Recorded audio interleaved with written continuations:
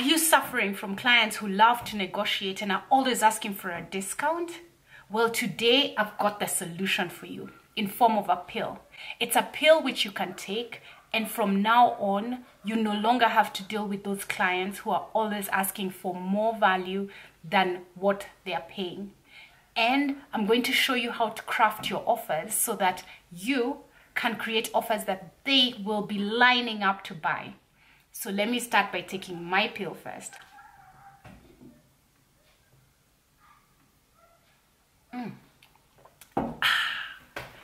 Hi, my name is Jacqui Mwangi and I'm a digital marketing strategist and coach. And just in case you were wondering, the pill that I just took was actually Omega. I needed to take my Omega for the day and I hadn't. And I figured that since this video will be short and sweet and will offer you a solution that will enable you to not have to lower your prices all the time and not have to deal with tire kickers and price shoppers, I figured I might as well just be a bit more dramatic in the beginning. All right. So here's the thing when it comes to clients who are always negotiating. It's a lot of the times it's actually not their fault that they're always trying to get a discount, because wouldn't you want to get a discount, get something that's more valuable and pay less for it? More often than not, it's something that we do naturally. But when you find that a lot of people who you're talking to are always like, oh, that's too expensive. Oh, can I get a discount? And really negotiating hard, then this is what you want to do. First thing you want to do is you want to make sure that you have a pipeline of clients to talk to. Because when you only have a few clients to talk to, like you're dealing with one client right now, then you're going to focus so much attention on that one client and you're going to start looking desperate. And if you think about it from a dating perspective, if you think about somebody who's ever been like really desperate to be with you, that's not an attractive trait. That's somebody who you know you can push around kind of thing, like they'll always be there and they're always like ready to, even if you treat them badly, they're always like, you know, ready to take your nonsense. But if you have a lot more offers, a lot more people who you're talking to, you're not just talking to one person, then you're not going to present yourself as desperate. And when you start to treat them badly, they'll just walk away. So it's the same thing, like in business. If you're only talking to one or two clients, your attention is so focused on those clients that you cannot help but seem desperate. And desperation has a smell. It's got a smell and it's not pretty. So most people can smell it, and that's when they start to negotiate you down. We want it at half the price.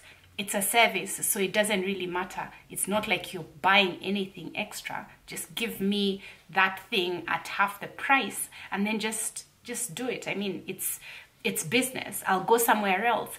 I've got so many other people who are offering me this same service, so you give it to me at half the price. Sound familiar? That's because they've smelled desperation. So you want to make sure that you have a pipeline of potential clients or prospects. And remember, I told you the magic pill. I'll tell you where to get it. One of the things that you want to do to be able to get a lot more clients is use social media to do that. And social media creates, it's a fantastic platform. It's great that we have the opportunity as small business owners to reach people who we would never have known existed. You and I maybe would never have met, but it's either my content that I created that brought you to my page or brought you to my channel, or you saw me on an ad and then you ended up clicking, doing your homework, and you got to this page and we're having this conversation today. So it's important that you're able to reach a wider audience, reach more people who you can solve problems for, as opposed to just being limited to like referrals, repeat business, and people who accidentally bump into your page, which rarely happens. So social media advertising really does give us that opportunity to reach more people and to be able to present our offers to more people. That way you create a pipeline of what I call leads. And leads are prospective clients or potential clients. It's the same thing, but you create a pipeline of a lot of potential clients or leads who you can then either give proposals depending on your selling process, or who you can then send to your store page for them to buy your offers, or whatever it is, come to your dentistry, or whatever it is that you offer, whatever service you offer, or ask for a quote or book a call and stuff like that. So you always want to have a pipeline, because if you don't have a pipeline, you're going to act desperate, and you cannot help it. It just happens. Like, it's maybe the 28th of the month and you're thinking that you've got a few days to make bank or make rent or pay your utilities or pay your staff, and you're like desperate for this thing. Don't be. If you have a lot more prospects, then that that will not be the case for you. Right? Cool. So that's the first thing. The second thing that you want to do is you want to offer more value. So don't negotiate on price, negotiate on value. And where do you get this magic pill? You have to understand who you're dealing with. So spend time asking them questions, getting to know them, understanding what is their pain.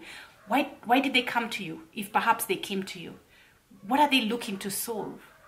And what is it costing them? And then see how you can offer them more value instead of reducing the price.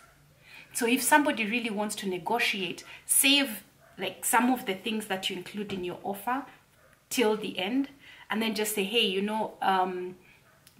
based on this, I know you're going to need this next, so I'll provide that to you without charging you extra, instead of reducing the pricing. Fair enough? Right?